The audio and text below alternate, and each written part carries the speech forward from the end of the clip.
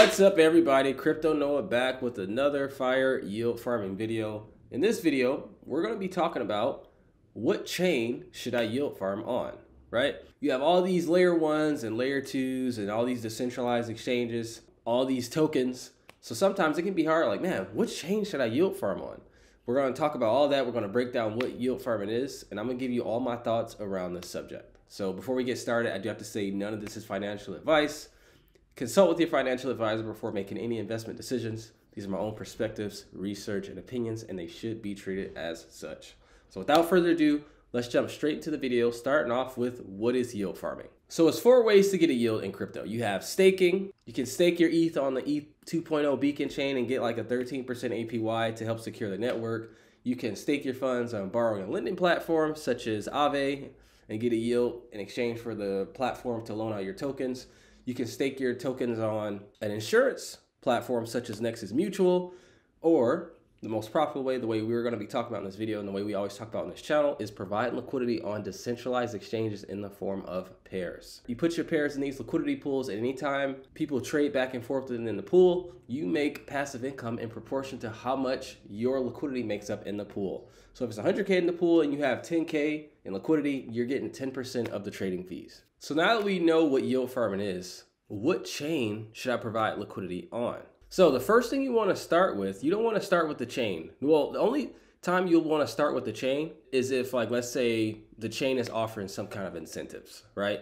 So when Arbitrum launched this token, they saved some tokens to increase liquidity on the platform. So you could have provided liquidity on, let's say, ETH/USDC and got paid in Arbitrum tokens. And you just got Arbitrum for free, in addition to the trading fees that you're getting. So that's the one instance when you want to start with the chain, right? The first thing you want to start with is the asset, aka token or pair you would like to accumulate or provide liquidity for. So after that, then you go and find what chain is offering the highest volume to TVO ratio where you can make the most money. And this thing will change a lot, so you kind of want to be able to try to predict where you think the liquidity will go. I'll give you an example. Let's say I want to accumulate Pendle Finance, right? And if you go to CoinGecko and you click these 3 dots, you can see that Pendle is on 4 different chains, right?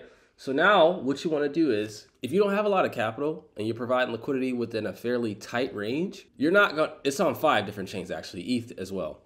You're not going to want to go where the gas fees are really high because it'll eat into your profits, right? So that is one way to eliminate it. But if you have a wide range, ETH is back in the question, because if you're not rebalancing too frequently, depending on how much capital you have, you can make your gas fee back in a day, right? So after that, then you can go over to Uniswap, hit top pools, and then you go here, and then you can see some of the data. So you can see on ETH, TVL is 3 million, 7-day volume is 11 million. So that's really good. 1-day APR is 7.3%, but you don't really want to look at that because your APR is going to be dependent upon your range. I'm not sure how they go about guessing that. But you basically input this on all the chains. You hit this here, you do the same thing for Arbitrum, you do the same thing for Optimism, or wherever your asset is at. And then you go to a platform such as Metrics Finance, and then you can backtest it. And when you backtest, if you think price is going to trade between the same range as it was in the past, this is the best time to backtest.